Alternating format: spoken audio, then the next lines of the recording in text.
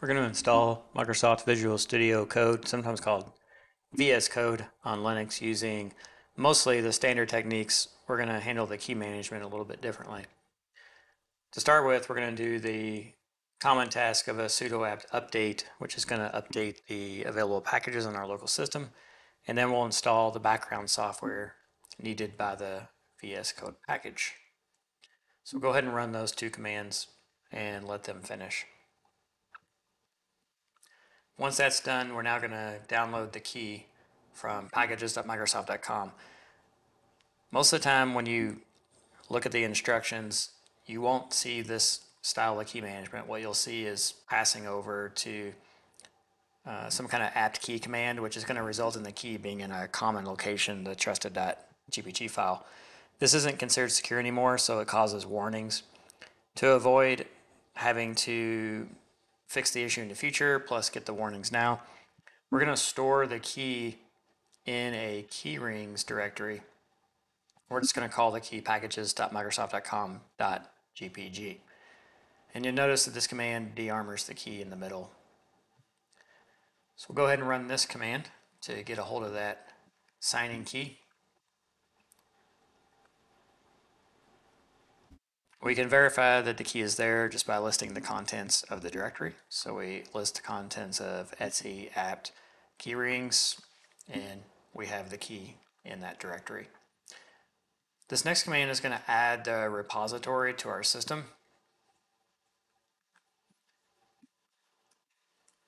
So we're going to do the sudo add apt repository with the information provided by Microsoft, and that's going to add the file into our apt sources.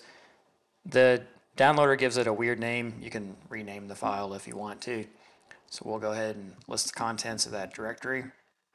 It's etc apt sources list D, and in there we'll see this file archive URI https packages Microsoft.com repos vs JME list. Like I said, if you want to rename that, definitely not a bad idea. We're going to rename that file just for convenience. We're going to call it VS Code repo list with a Pseudomove command. If we list the contents of the directory, we'll now see that we have VS Code repo.list. And we want to edit that file because we want to make sure that the repo knows where the signing key is that we downloaded in the earlier step. So we're going to edit this file.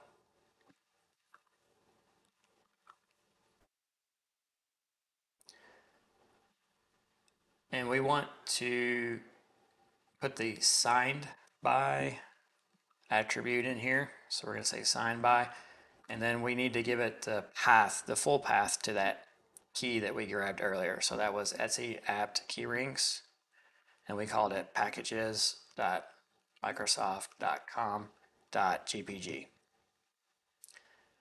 This second line here is for the source code files for Microsoft VS Code. We don't need the source code in our case, so we're just going to delete that line. And so now you can see we have architecture equals AMD64, and the signed by equals the full path to that key. If you get an error talking about the architecture, you can just reverse these two.